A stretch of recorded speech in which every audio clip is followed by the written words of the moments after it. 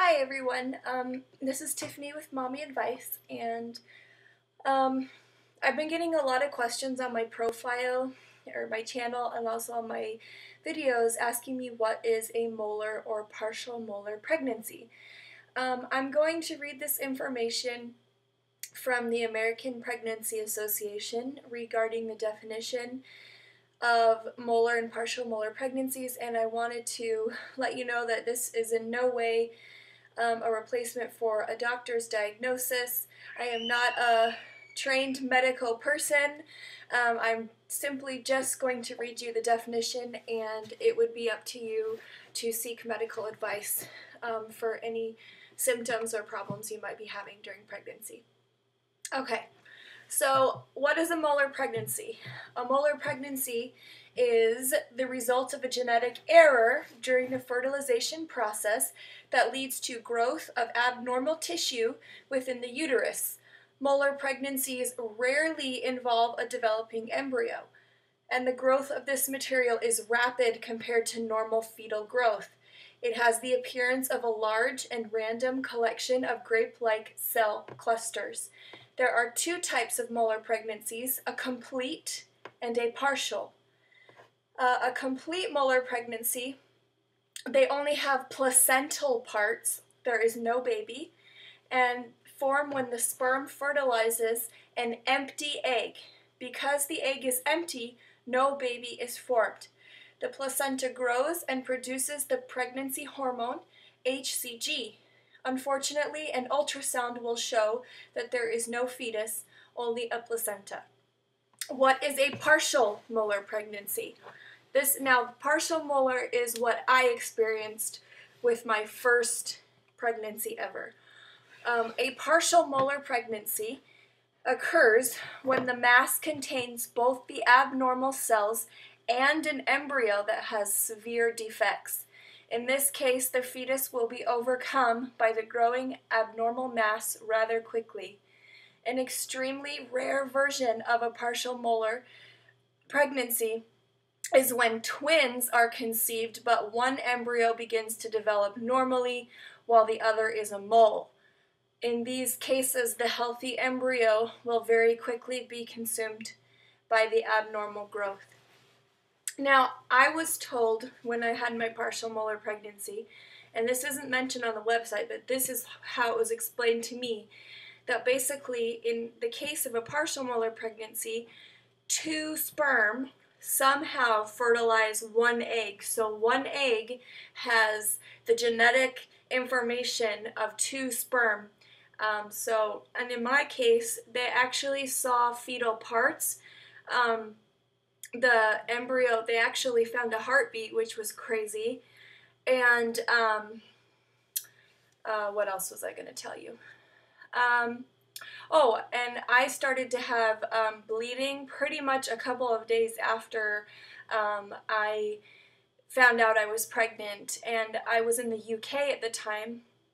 My husband happens to be British, and at that time we were living in the UK, and they honestly didn't know what they were looking at when they saw it on the screen, and the tests came back about a month after I had my D&C, and it was discovered that I had experienced a partial molar pregnancy. Now, this, according to the American Pregnancy Association, who is at risk for a partial molar pregnancy. In the U.S., approximately 1 out of 1,000 pregnancies is a molar pregnancy. White women in the U.S. are at higher risk than black women, women over the age of 40, women who have had a prior molar pregnancy, women with a history of miscarriage. What are the symptoms of a molar pregnancy? Vaginal spotting or bleeding, as I mentioned earlier, nausea and vomiting. Now, nausea and vomiting are usually extreme because at least that's what I experienced, because the HCG hormone, the pregnancy hormone, is way, way, way higher than in a normal pregnancy. So it makes you really sick. I mean, I couldn't even keep down saltine crackers. So you think I'm complaining about this pregnancy? That one was way worse. You might develop rare complications like thyroid disease, early preeclampsia, which is high blood pressure, increased HCG levels, so the pregnancy hormone level, as I mentioned, and no fetal movement or heart tone detected. How do you know if you have a partial molar pregnancy? Your doctor would need to perform a pelvic exam. It might reveal a larger or a smaller uterus, enlarged ovaries, and abnormally high amounts of the pregnancy hormone HCG. A sonogram will often show a cluster of grapes appearance, signifying an abnormal placenta. How do you treat a molar pregnancy? Okay, well, I went through this follow-up. It's a little bit different with a partial molar pregnancy because when you experience a molar pregnancy, you are at risk for something called trophoblastic disease.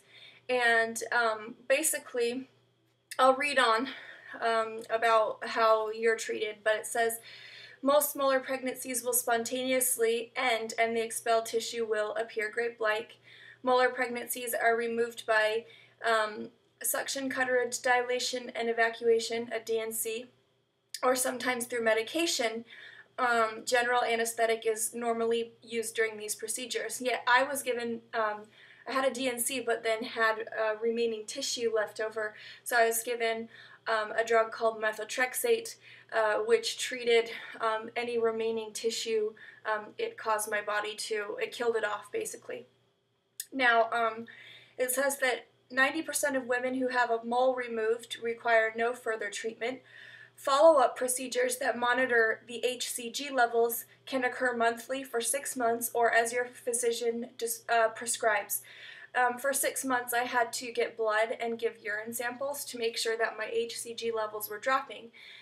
They dropped, they were normal, they went down to 0 within 3 months. Now, you are at much higher risk for trophoblastic disease if you've experienced a complete molar pregnancy. With partial molar pregnancy, that is not usually the case. If your HCG levels after a molar pregnancy were to not fall between, I think it's 0 and 2 or 0 and 3, which would be considered normal or for a woman, then you would be at risk for that disease. And so they'll continue to give you the drug methotrexate and may monitor you for up to a year and ask you not to get pregnant for up to a year. So, as I just said, follow-up is done to ensure that the mole has been removed completely. Traces of the mole can begin to grow again and may possess a cancerous type threat to other parts of the body, which is trophoblastic disease, as I mentioned. Pregnancy should be avoided for 1 year. Any birth control method is acceptable with the exception of an intrauterine device. Now, I was told not to take oral birth control pills afterwards because it can mess with the HCG levels. So, you know, there are contradicting opinions, I guess, but really it's up to your doctor to tell you what he wants you to do. Can I have another molar pregnancy? If you've had a molar pregnancy without complications, your risk of having another one is about 1 to 2%. Now, instead of thinking, oh, I have a 1 or 2% chance of having a partial molar or molar pregnancy again, think, okay, I've got a 98 or 99% chance that I won't have another one. So, positive thinking. Again, this is not, I'm not a medical professional, I'm just reading what the American Pregnancy Association says on the matter and giving you my personal experience from what I went through. I went on to have a healthy pregnancy. I got pregnant 6 months after my miscarriage, after my partial molar pregnancy with my daughter, and she's beautiful, she's happy. She's perfect, and right now I seem to be experiencing a very normal pregnancy as well. Everything's going great, no spotting, no bleeding. So yes, there is hope for those of you who might have experienced or are currently going through a molar pregnancy of some sort. Thank you for watching. I appreciate you guys subscribing, and I wish you all healthy and happy pregnancies and healthy and happy lives. Be safe, and thanks for watching.